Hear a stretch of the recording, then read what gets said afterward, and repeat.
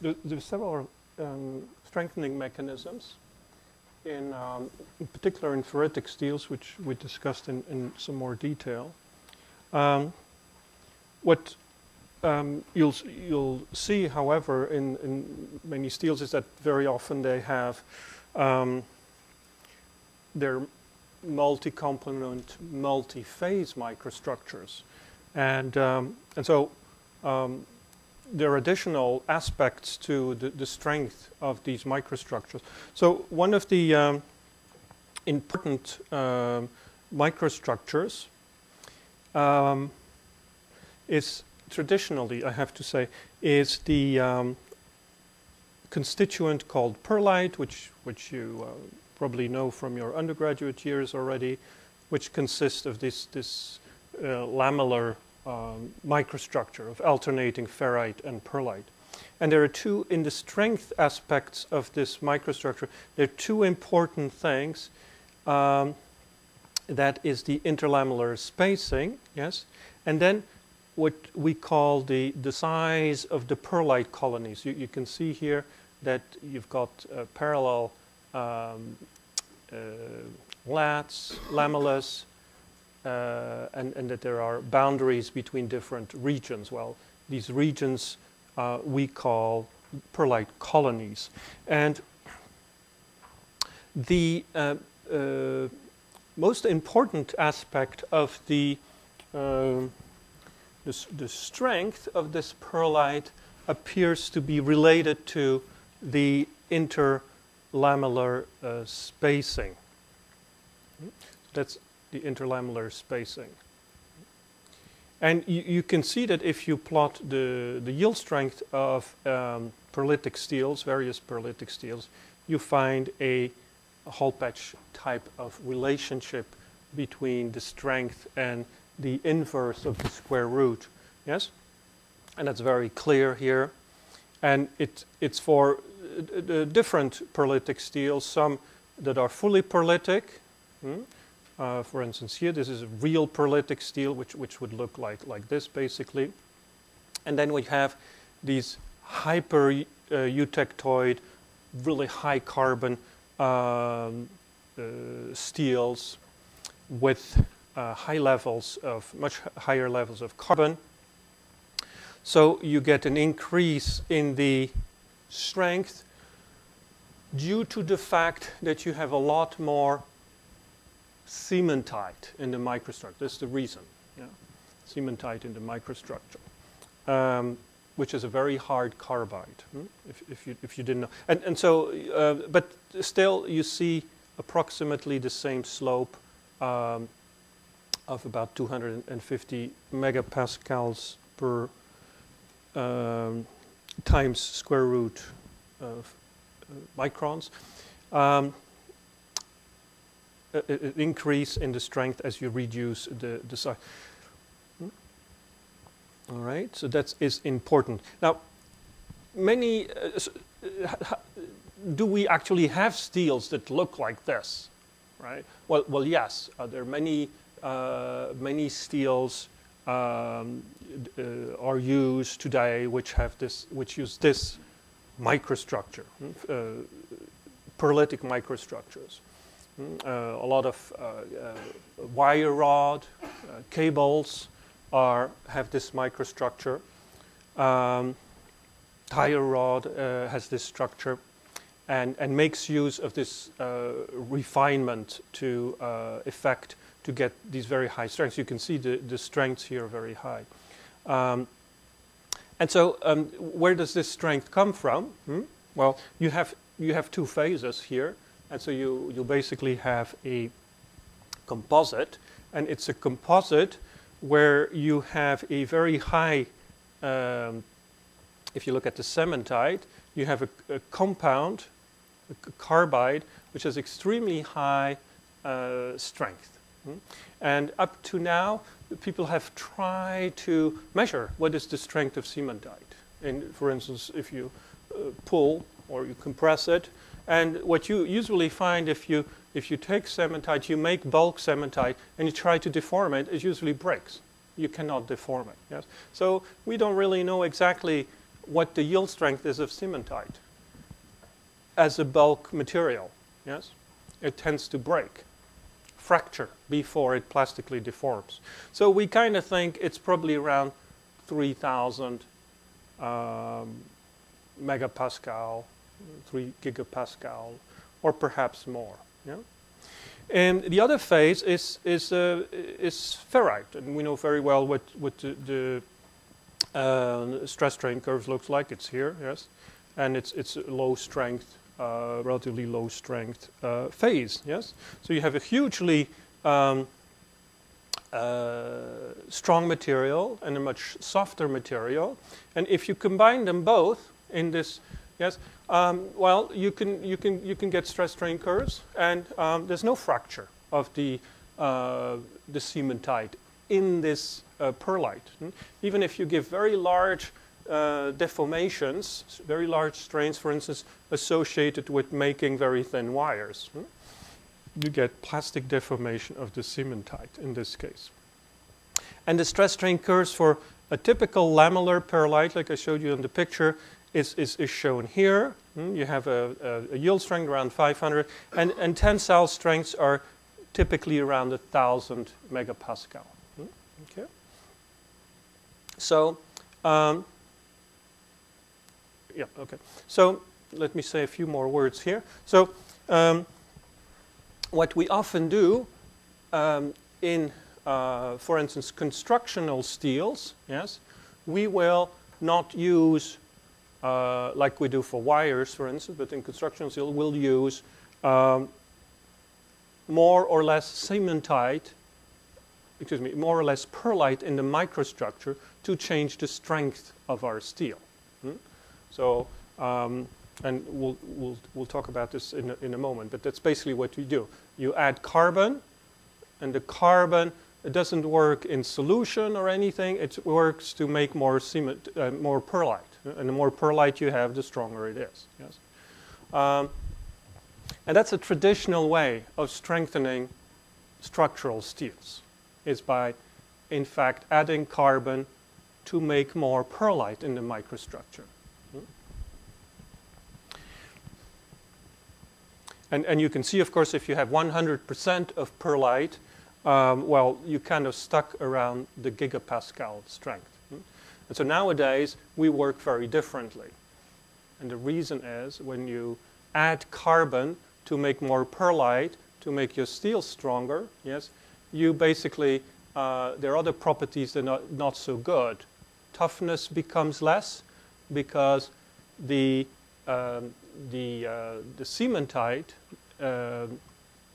in the perlite is not very tough, so it will break, it will easily fracture. So toughness is not so good. The other thing, which is very important technically, is joining. When you have to weld, the presence of high amounts of carbon is not a good thing. Yes. So as a consequence, people have to use other solutions, non-carbon solutions to strengthen steels, and so we'll talk about those as we see examples of steels. Yeah. Okay, so we have, of course, talked about martensite. We know that in martensite we have lots of, we can have lots of carbon in the martensite because it's a supersaturated solution of carbon. Yes. And there are equations available that will allow you to calculate the yield strength of martensite if you know the carbon content. Yeah, and there are different formulas, and there may be different dependencies on the carbon content. Again, as I've told you, it's not surprising. In fact, if you plot some of these equations, this is an equation where the carbon, the strength is proportional to the carbon content. Here it's proportional to the square root of the carbon content. So it's a formula for the yield strength as a function of the carbon content. And you can see there's not really much difference. Yeah, so you can't really tell whether you have a square root of carbon or a proportional to the carbon content relation between yield strength and carbon content. Okay, so these are these equations, and note please that when the concentration of carbon becomes very low in martensite, you can make martensite, and it will be harder than ferrite, but it will be relatively soft.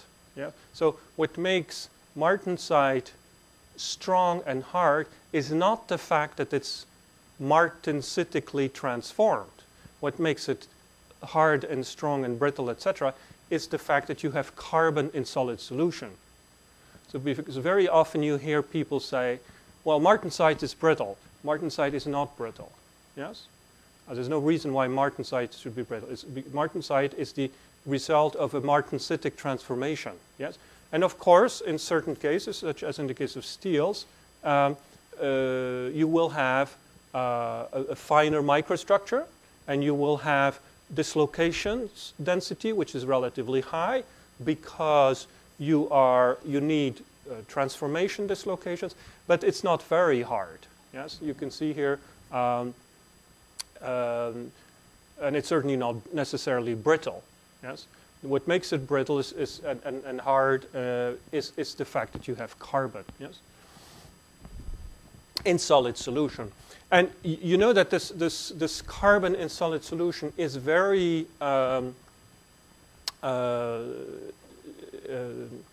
unhappy, because it's not the solubility of carbon in ferrite is 0 at room temperature. So very quickly there will be a tendency for the carbon to move out of the lattice. Yes, and that is the reason why at low carbon levels, yes, we have so little strength. The reason is because the microstructure of martensite contains what we call lats, yes, so microstructural units, yes, with boundaries, and these lats contain large densities of dislocations, yes. The carbon will readily go to the strain field of the dislocations, yes. And as a consequence, it will stop distorting. Remember this tetragonal distortion I talked about? This tetragonal distortion disappears, and so the hardening effect of the carbon is limited.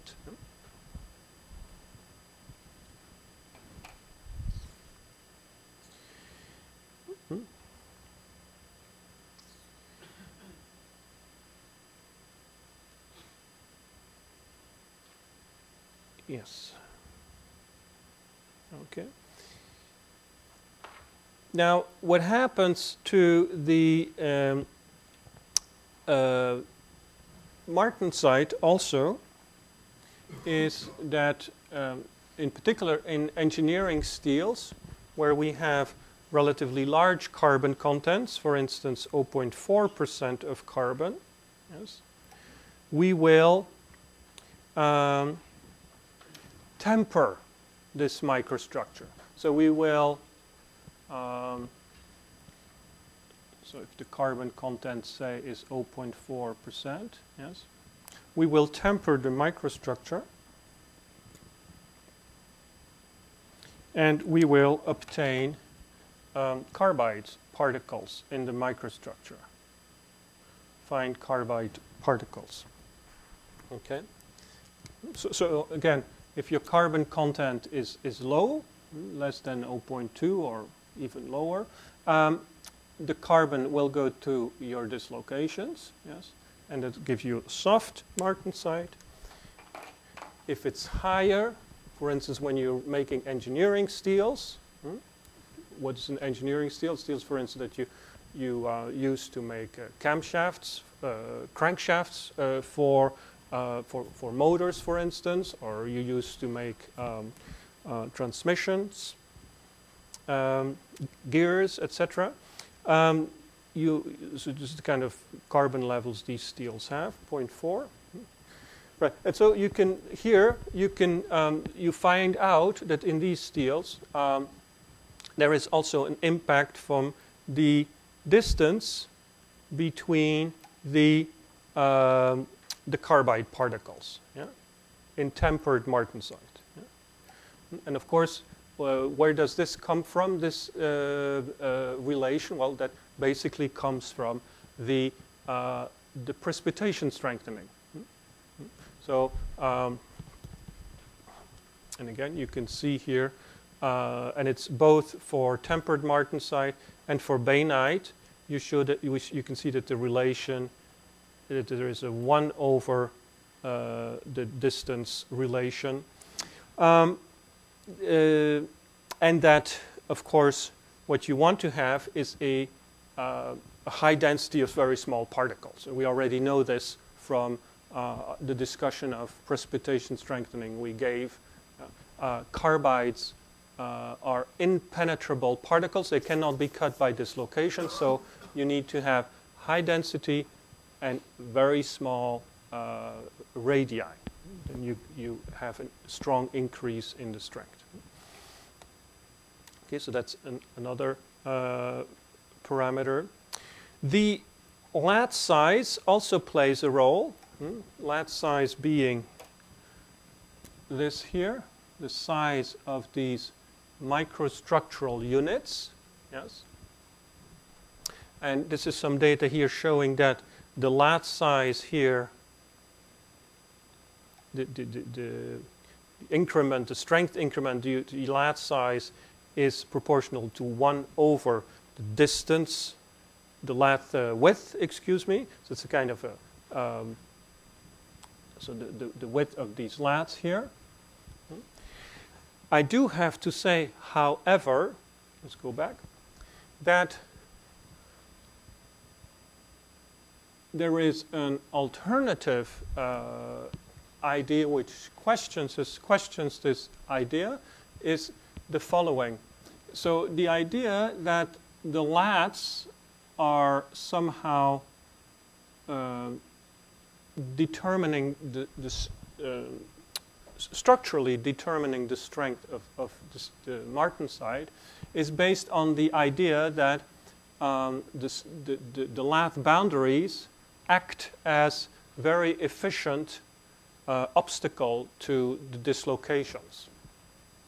And so if you look at the microscope picture of lath martensite, that's indeed what you would think, because you see all these small boundary, all these narrow lats, and you can clearly see these lat boundaries.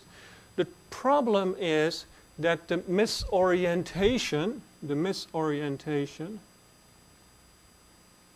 between these lats is actually very, very, very small. If you do, for instance, a diffraction analysis of many lats, it looks like a single crystal. So these lat boundaries are not very good boundaries. They're not really as efficient as real grain boundaries to stop dislocations from moving, because there is not much, very, very little misorientation between them. So the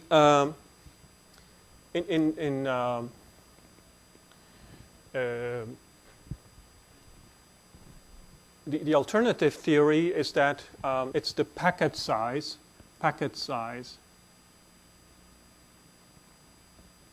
which determines the strength of the martensite, which is a structural. And so what's the packet size? So when you have original austenite grain, yes, the austenite grain will have can transfer to ferrite, and it can be, like, as I told you, 24 different variants, yes. Well, groups of variants, yes, will appear together, yes. When they share the same, what we call the same 1-1-1 plane, yes, and so you can readily visualize them. Yes, they all share. They're different variants, but they all share the same 111 planes. Yes. So they form these blocks, yes, and that you can see, which we call packets, and that's clearly the better unit, structural unit, to specify what the influences of microstructure on the strength, so the packet size. Okay.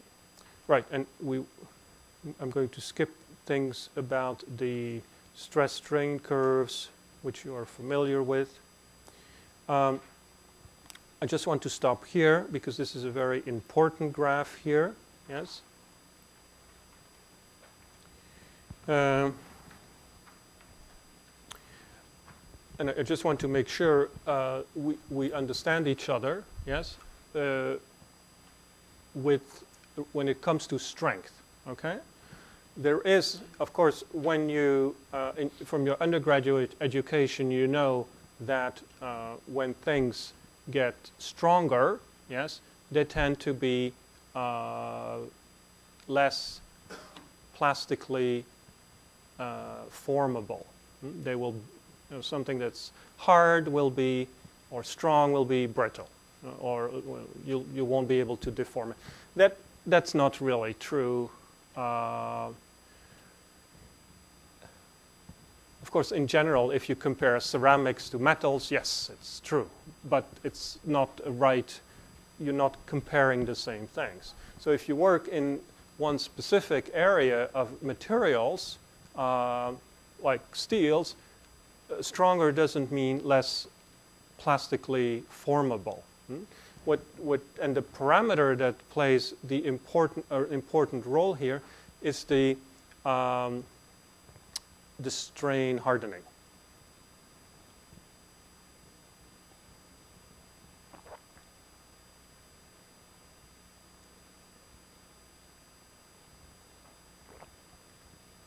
The strain hardening. And this is illustrated here. If you plot the stress strain curve for what's called a high strength IF steel, yes, you find this black line here. Okay. And if you plot also the strain hardening, yes, and that's very simply just the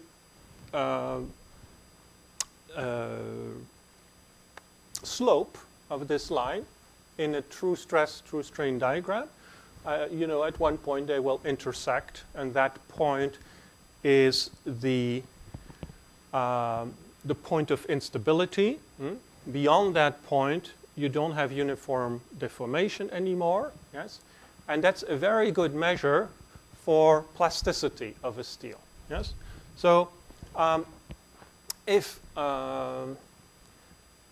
you make this material stronger, yes, without changing the slope of this material, yeah,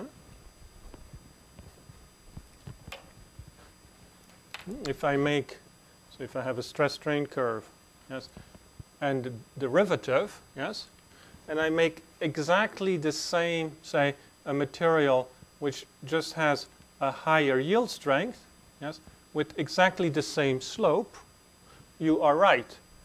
Now the intersection is here, yes, so I will have a stronger material with less formability, with less ability to deform plastically in a uniform manner. But you can tweak the strain hardening. You don't have to keep the strain hardening the same. Yes, you can change it by working on the microstructure, and we already told you that the way you do this is by storing dislocations and finding ways to store dislocations in the microstructure. And an example here is, for instance, this is a trip steel. Yes, it's much stronger. You can see here this one is about 500 megapascal. This one is double the strength. And is it less formable? No, it's not less formable. It's more formable. Yeah? So by working on the microstructure, you can independently change strength and formability. And higher strength does not mean less formability. I don't know whether it means less formability. It can mean less formability, because it also means more formability. As long if I don't know what the strain hardening is, you can't tell. So, but in steels, so you have to be careful about this. And yes, you can get larger uniform elongation and higher strength, no problems, if you tweak the microstructure of your steel and you understand the mechanical properties. Okay. Right. Now, in your notes, you will see that there's actually a lot you can already do with available knowledge. For instance, this is a stress-strain, an empirical stress-strain equation. Let's have a look a few slides back here, which one it is. It's this one. It's the Swift equation. Yes, it's very similar to what you're used to, the Holloman or the Ludwig equation, but it's the Swift equation. It's so very careful when you give data of strain hardening or yield strength or whatever to say to what empirical equation did you fit your data, which is almost never done. Yeah, so you always kind of have to guess. But anyway, so say you have this Swift equation, empirical equation. So you have parameters A, it should be capital A, and capital B. Yes, if you could correct this.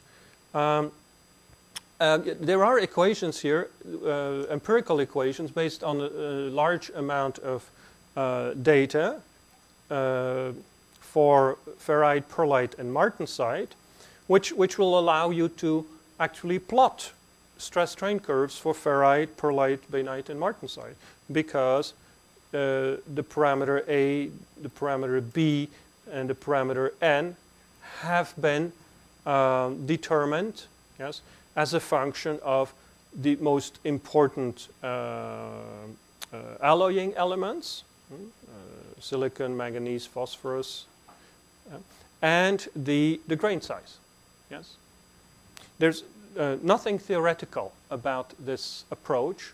It's just a very engineering approach. It works well enough if you need to do some research. Certainly exploring the effect of compositions, etc. It's a good way to work, because it gives you a stress-strain curve, yes, rather than just a yield strength. And if you have a stress-strain curve, for instance, if you say the plasticity is the plastic strain is 0, that means you can determine the yield strength. Yes. Okay. Right. So it's very very nice thing to use. And again, the things you see are what you expect. For instance, for martensite, the main effect of the main effect is due to carbon. Yes, whatever the composition is of martensite, the impact of the carbon overwhelms everything else. Okay.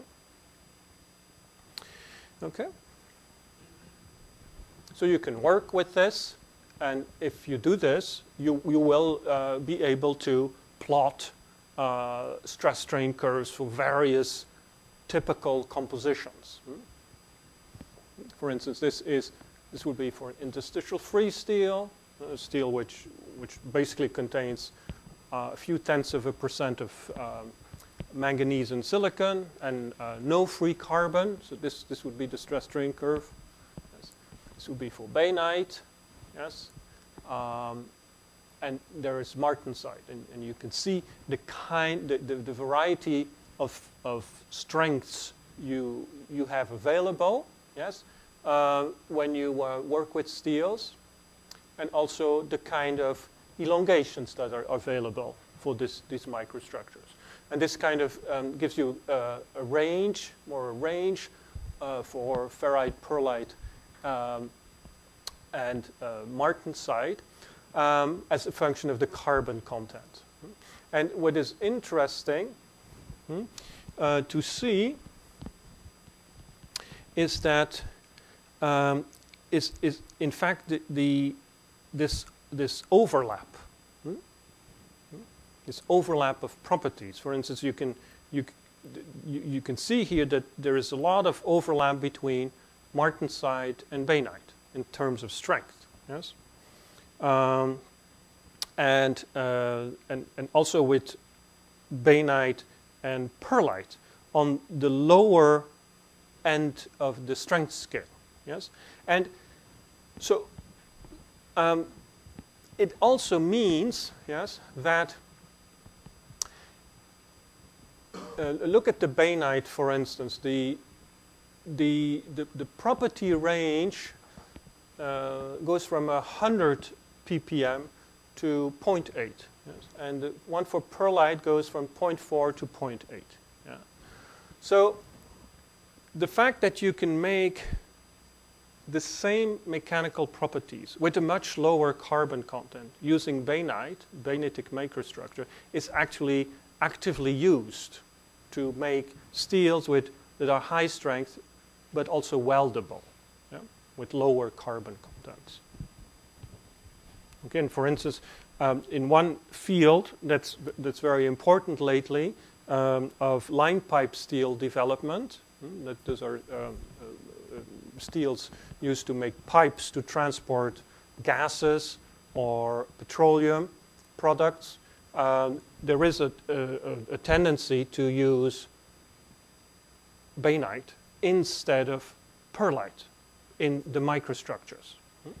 That's one thing. Another example is the evolution of rail steels. Rail steels are traditionally, just like wire steels, are traditionally pearlitic.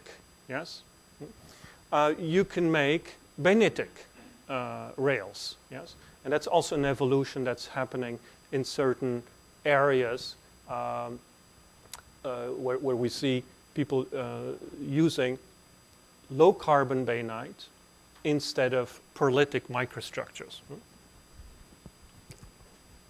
And that's because you can get the same type of properties and actually a wider range than pearlite.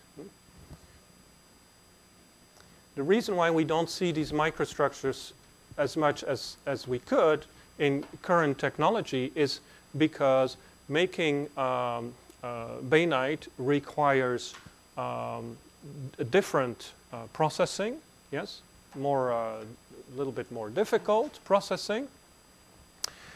You need to alloy much less, but you need to compensate for the loss, the reduction of carbon.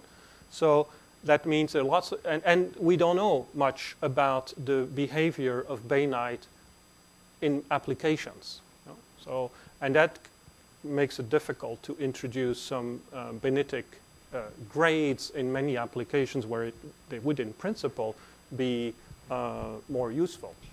But anyway, it's an evolution that's coming.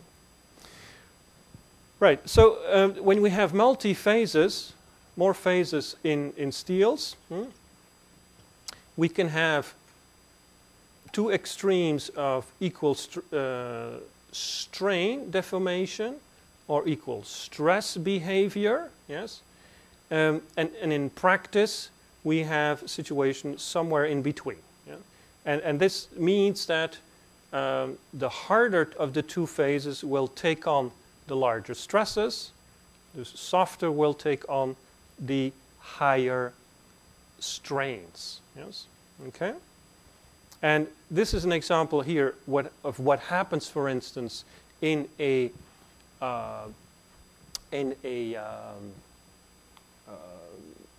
pearlitic microstructure where you have ferrite. Actually, no. This is a steel. Excuse me, that contains ferrite and cementite, but not pearlite. That's so the pearlite is formed if you cool down quickly. Yeah? If you cool down a steel with a low carbon content slowly, you will form ferrite grains and cementite particles. Okay, this is the kind of this is the stress strain curve for such a steel. Yes, where you don't have pearlite but you have cementite. Anyway, the cementite is this extremely hard phase. Yes, in the microstructure. The ferrite is this one here. Is this one. Yeah. The behavior of the steel is somewhere, the actual steel when you do stress, is actually somewhere in between. And if you look at every point in the stress strain curve of the steel, the actual stress and strain in the ferrite is here, and the actual stress and strain in the cementite is here. So you have a huge, what we say, partitioning of stress and strain in the microstructure. And you can see the cementite, yes, takes a very much larger load, yes, but the deformation is, the strain on the cementite is very small. So, and so that means that even though the cementite is a brittle compound, yes, because most of the deformation is done by the ferrite matrix, it takes quite some deformation, quite a straining before the cementite particles actually break. Yes. Although if you take the cementite separately and you would try to deform it, it would almost break instantly. It couldn't plastically deform. In the composite, it's different. So that's why, if you wonder why in pearlite you got, you're pulling pearlite, why doesn't it instantly break? Because the cementite is so brittle. That's because of this phenomenon. You get partitioning. Okay. Another nice example of steel with measurements of partitioning has been done. So it's a duplex stainless steel, contains 50% austenite and 50% ferrite. It's highly alloyed steel. Again, you can see that the actual stress strain for a certain point on the stress strain curve of the steel, the macroscopic stress strain curve, there is a partitioning between the stress and the strain, between the harder ferrite and the softer austenite. And you see the ferrite will have a higher stress and less strain, and the austenite will have a higher strain and less stress. Okay.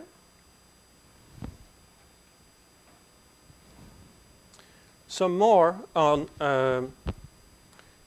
the multi-phase steel behavior. So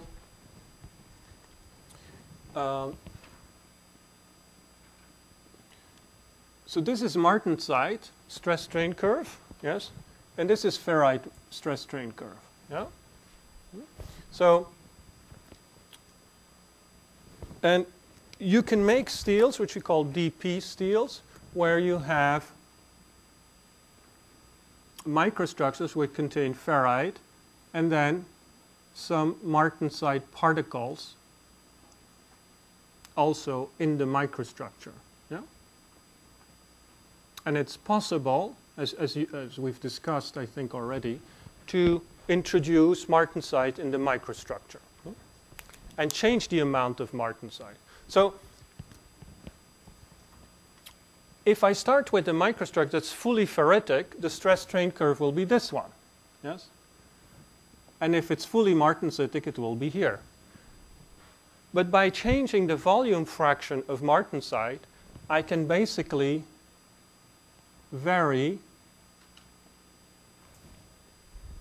have different stress strain curves. Yes? So if I measure, for instance, the tensile strength,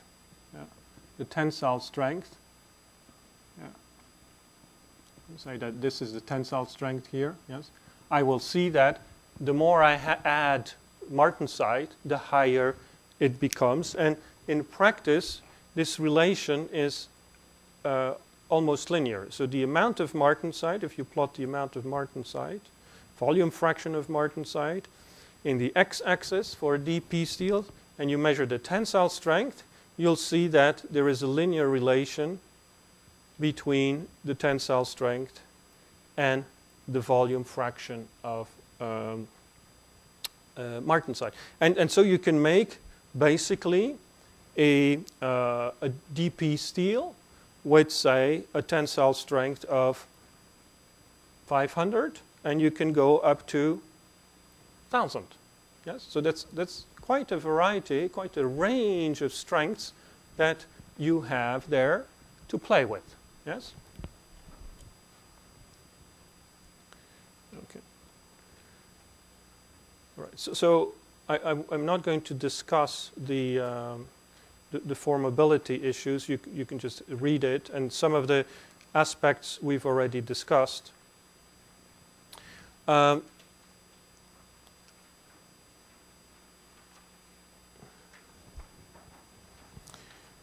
There is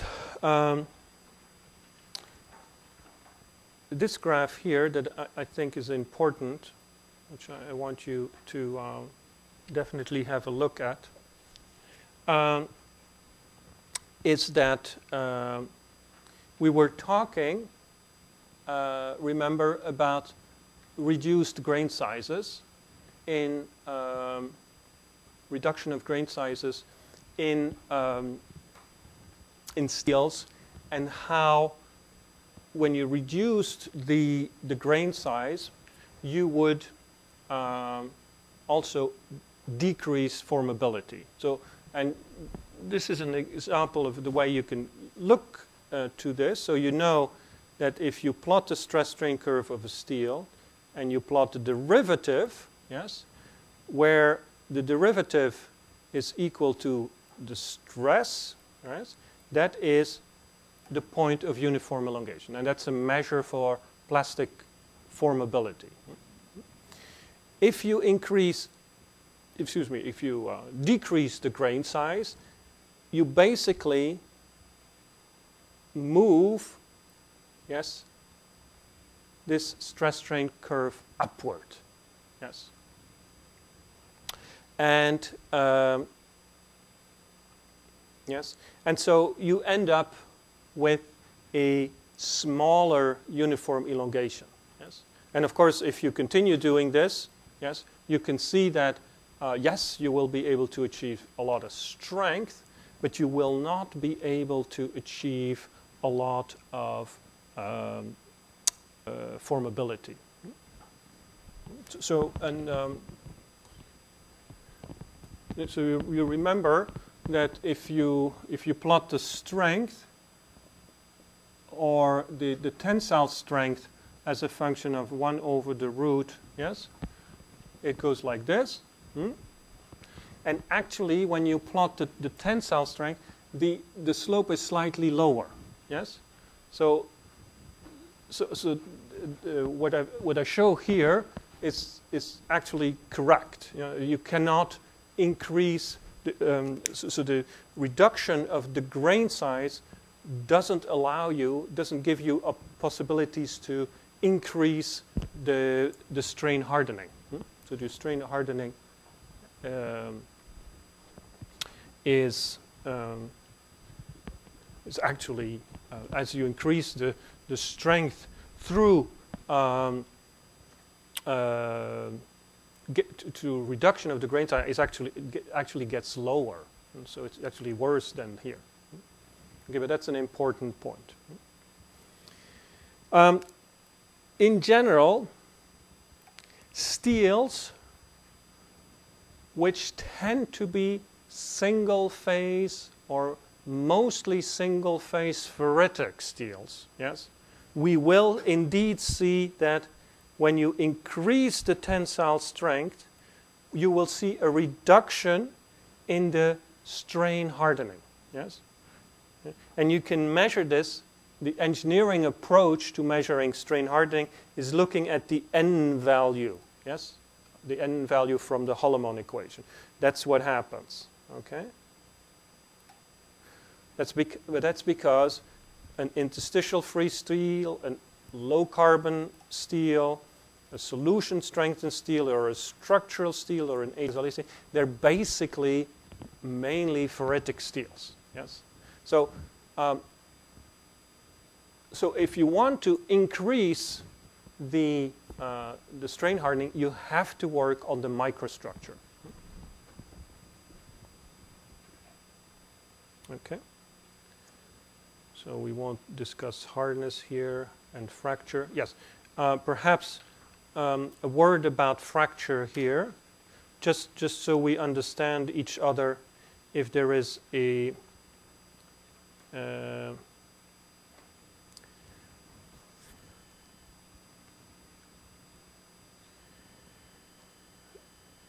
when you have a sample, steel sample that you test, yeah? So what happens beyond the UTS, yes, is not unimportant, yes. In certain application, it is totally unimportant to a certain extent. Yeah. For instance, there are many applications where you never strain the material beyond 10–20% or something like this. So you're never close to necking. Yes. For instance, when you make car bodies, you never deform the material so that you get non-uniform necking, because obviously you don't want the part to look like this. Yes. Okay, so in many applications, the only forming that you do is within the uniform straining range. Yes. Okay. So anyway, but you test the material, and but having said this, there are many steels that you can strain even beyond the UTS a lot. For instance, IF steels, you can still strain 15% or more beyond the uniform necking, and so you get a lot of the necking region is very high. Okay, so so you get the diffuse necking. So this diffuse necking is related to the creation of internal defects. Yes. So why do you get suddenly a diffuse necking? Yes. And so this diffuse neck, that's this shape change here. That's not the same as this localized neck. Yes, which occurs because of mechanical reasons. Yes. This diffuse necking is related to the fact that you've created internal voids in your sample. Yes. And that, well, at certain place, you get an increase in the strain rate, and then all the deformation is localized here. So as soon as this occurs, by the way, yes, it means that all this, the rest of the sample here, stops deforming. Yes, stops. No more deformation. So that means that when you're doing research and you have a broken sample, this area here, yes, and this area in the, yes, is actually very different. Yes. So if you look at the stress strain curve, elastic part, and this, yes, and this is the UTS, yes. This sample here has the microstructure at the UTS, yes. And this microstructure here is the sample here. Yes? So it's a very different microstructure. Yeah? So, and I often see this, and then also, if you're doing your samples carefully, here, the microstructure is here, yes? So a single specimen can tell you a lot of things, yes?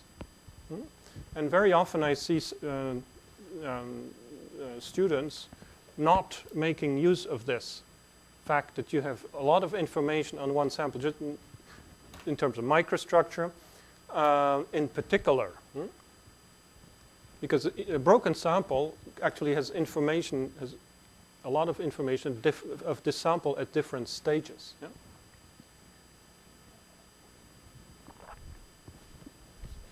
The and so if you were to look at your material here, when just beyond the UTS, this is what you would see. You'd see grain boundaries where you have formed holes, or here an inclusion, and around the inclusion is a void. Or here, this is a perlite in ferrite. You see here voids at the perlite-ferrite interface. Yes? So voids are, and the ability to create voids, yes, in the microstructure actually determine what my uniform elongation is to a large extent from a microstructural point of view. And actually, if you plot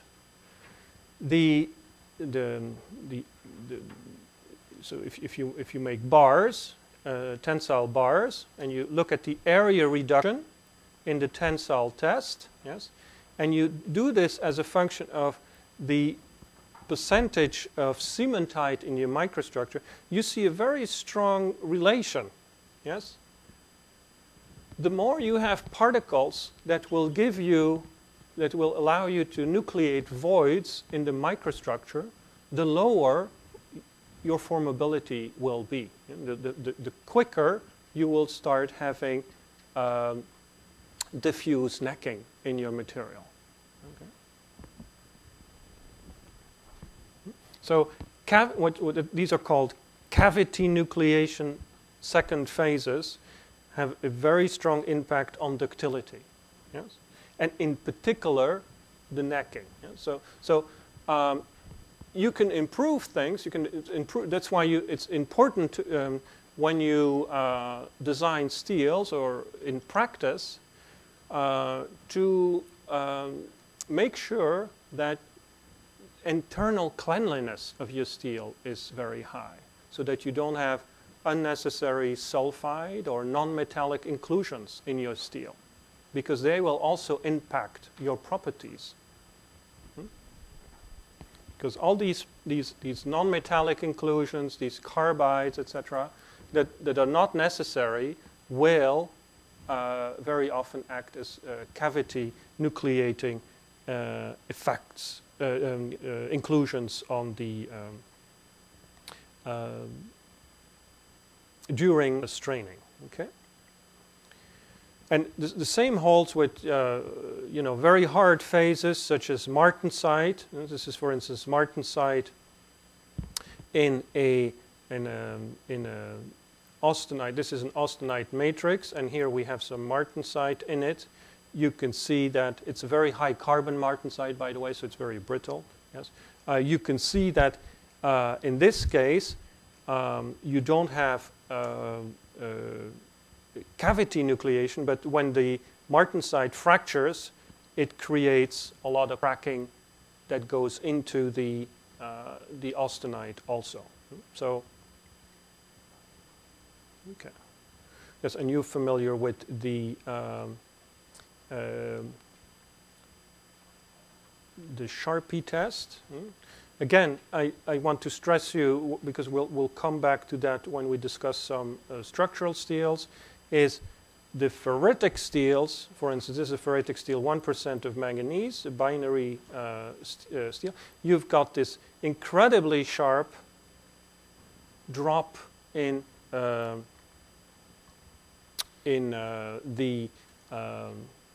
absorbed energy, and it's usually associated with brittle transgranular fracture, this, yes, type of behavior. That is due to the dislocations, yes? The dislocations which have, the screw dislocations which have such low mobility. Because you don't have this effect in the austenite, yes? In austenite you have much lower pearls stresses, so the screw dislocations are not subject to these very strong Pearls valleys, so you don't get, there is a decrease, yes, but it's never that strong. Okay, good. So we have said that in relation to this ductile to brittle transformation, that grain size reduction is very positive. Yes?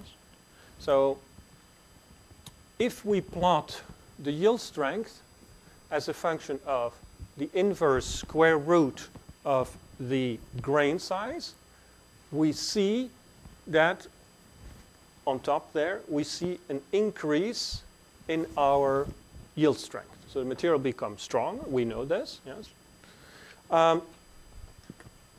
If I plot the ductile to brittle transition temperature, so where there's this sharp decline in the absorbed energy in the Sharpie test, I see that when I reduce the grain size, I have a drop in the in this transition temperature. And what is very important here, yes, is that if you use a conventional way, a conventional steel, a perlite ferrite with a perlite ferrite microstructure, yes, you can only go up to here in terms of properties. You can reduce the grain size, yes, but you cannot reduce it as much as in an HSLA steel. So you remember these are steels where you add niobium, yes, and it allows you to reduce the grain size considerably. Yeah.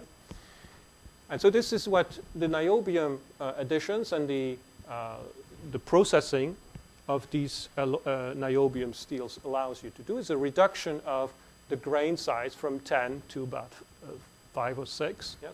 And you get an additional increase in strength and reduction in ductile to brittle transformation temperature. You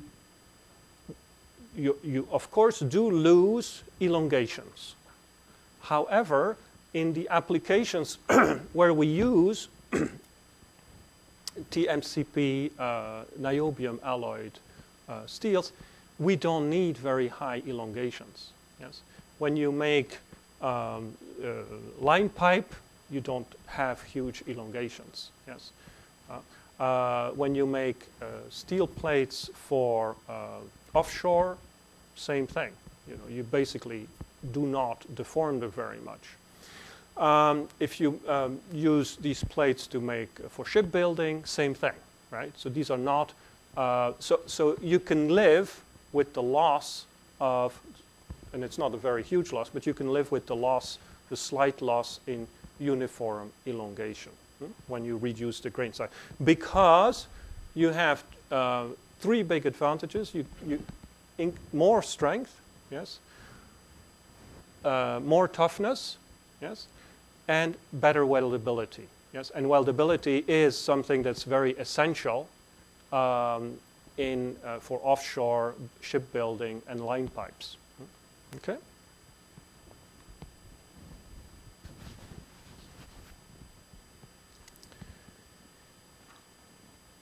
So again, with these transition temperatures, so we know we can improve things with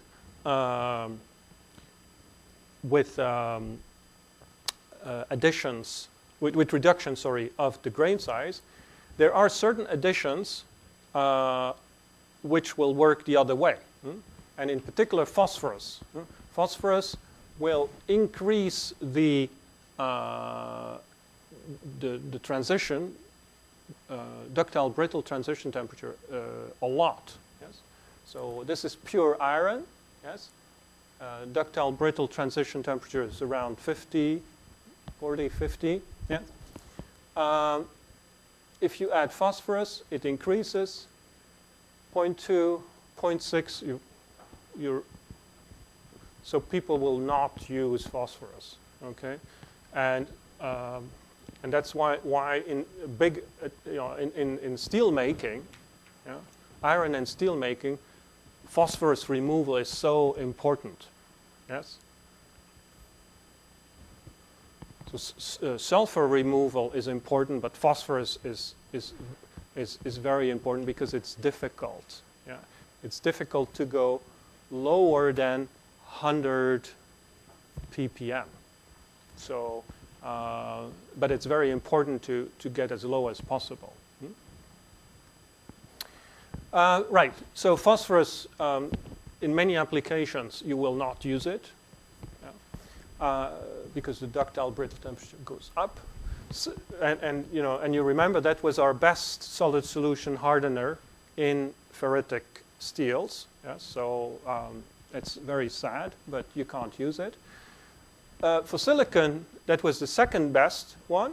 So the trouble is this: you get the same effect as you increase the amount of silicon.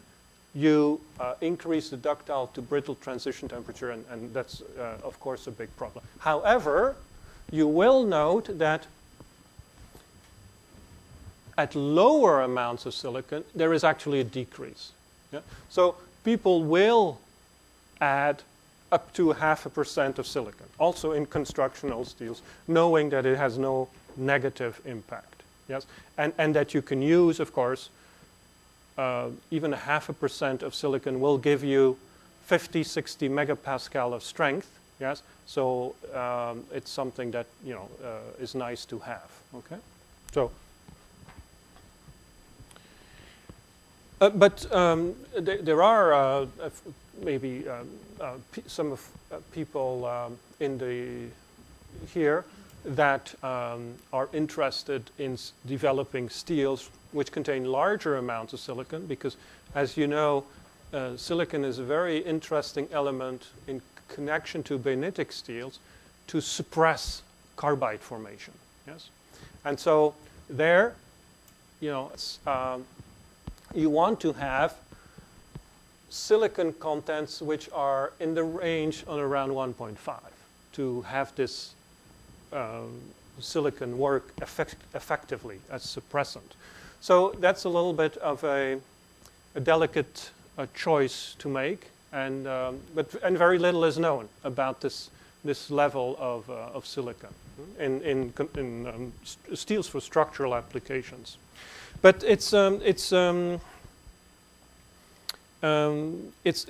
silicon level that is acceptable in certain cases, such as in automotive applications. You know that, and the reason is the following: when you test for ductile to brittle transitions with a Sharpie test, you're thinking of thick gauge materials. You're thinking about millimeters thick plate, for instance. Yes. And so when you test them with the Sharpie test, you test at very high strain rates in plane strain conditions, as we say. Yeah, and so that those are very hard mechanical conditions, and high strain rate and low temperatures. Yes. In sheet material, yes, because it's much thinner, yes, it's more difficult to obtain plane strain testing conditions. So even if the material is more brittle, yes, it will not actually behave so badly as if it was thick material. So this is also something you have to realize. But anyway, for many applications, structural applications in gas and petroleum industry, silicon, not higher than 0.5% typically. And what happens if you have 3% of silicon, or even more? Are there situations where we have this much? Yes, electrical steels. Electrical steels have these very high silicon levels. And it turns out that these materials are indeed very brittle. Yes? And there are cases where at this level of silicon, the slabs, the material as cast will just break, will just fracture in a brittle fashion, just under the influence of its own weight. Yeah? So silicon is very sensitive to people in iron and steel making, because they have to clean up afterwards. Manganese, I said, so manganese here, 0 manganese, 0.5% manganese, you get a decrease in the ductile to brittle transition temperature and an increase in the absorbed energy. So manganese is always good, yes, always good to use. What about carbon? Well, carbon, it's a mixed message here.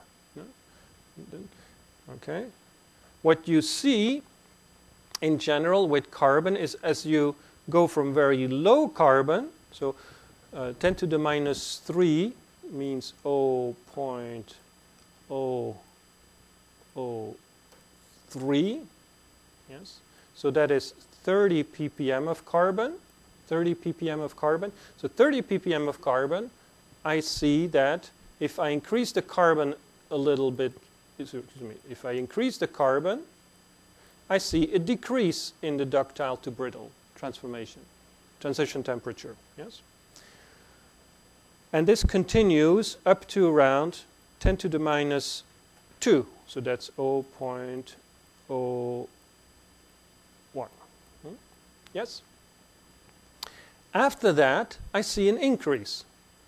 By the way, these are different curves because they're different phosphorus contents. And so you can see here, again, that the more phosphorus you add, the worse it gets. But this is important. Why does it increase here, and why does it decrease here? Yes? Well, it's very simple. As long as carbon is in solid solution in the ferrite, yes, or in solution in the ferrite, yes, it will have a positive effect on the ductile to brittle transition temperature. As soon as you form cementite particles in the microstructure, so that's at around this maximum solubility of carbon in ferrite, so that's about 200 ppm, so around 0.01, 0.02 mass percent, you form cementite in the microstructure and you get worsening of the an increase of the ductile to brittle transition temperature. So why does the carbon in solution have a positive impact? Well, at these very low contents of carbon in ferrite, the carbon tends to go to the few dislocations that are available and the grain boundaries. Yes? And in the grain boundaries, it's a well-documented fact that carbon increases the grain boundary cohesion. Yes? And that's how we explain the reason why the carbon improves the ductile to brittle transition temperature.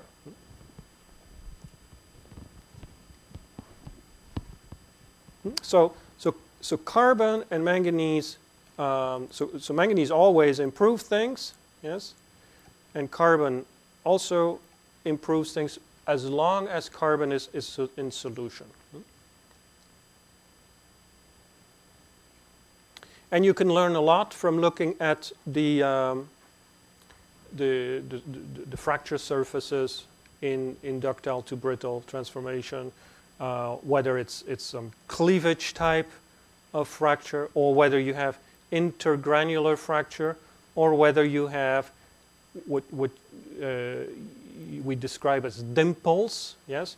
And the dimples are nothing else than these voids that you form, in the inner voids that you form that fracture. And then usually these dimples will contain the nucleation site, a little particle that's inside the matrix and which has caused the void formation and then finally the breakage of this void.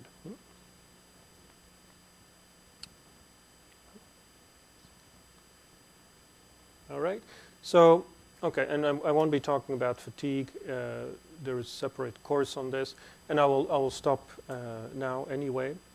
Okay, and then we will